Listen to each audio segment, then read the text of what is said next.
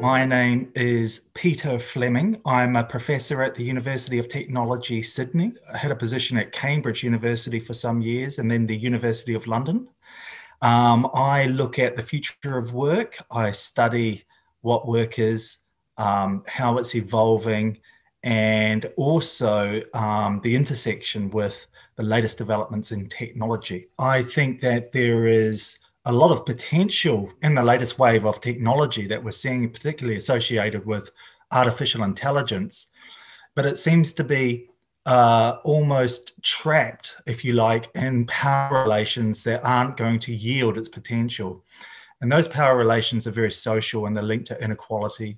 They're linked to regimes of work that are going to be perpetuated rather than overcome with the latest developments in technology. So I think it's very close, and we can see this leap into a new kind of era, if you like, a new era of the good life, but we're not really there yet. One of the main kind of steps forward are to rethink our attachment to some very ingrained economic assumptions, growth, that consumption makes us happy, buying stuff, consumerism, and perhaps most importantly, the assumption that work is something that's natural and that it's with us whether we like it or not. I think that as long as we're really attached to those basic economic assumptions, then we're not really going to get ahead, given that we don't need as much of those things anymore in order to be happy. In fact,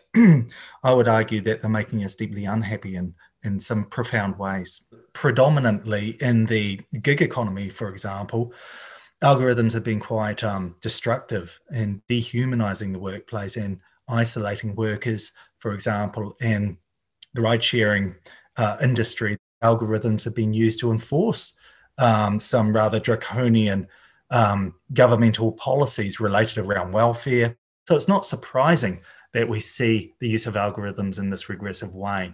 If we had more just social relationships behind them, driving and directing these new technological developments, we'd probably see something quite different. Mass production is still the norm, I would suggest, when it comes to the global economic system. Just look at the pandemic that we're kind of being swept away in, and the mad rush to produce as many vaccines as possible. That's mass production and brought into the medical sciences. Do we need another paradigm or a different paradigm? I think yes. We need a new generation of economists to think about concepts and develop concepts that take us towards a paradigm that is more gentle on the environment and more gentle on us as people, I think.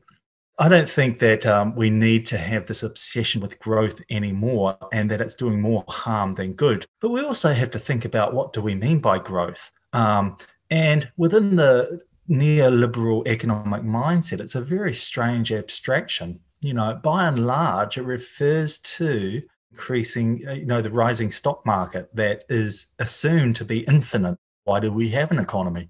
Do we have an economy simply to grow in and of itself, or do we have an economy to make it easier for the large majority of people to live and to have happy lives? And I think that big question has been forgotten, and we need to really put it back on the table, if you like.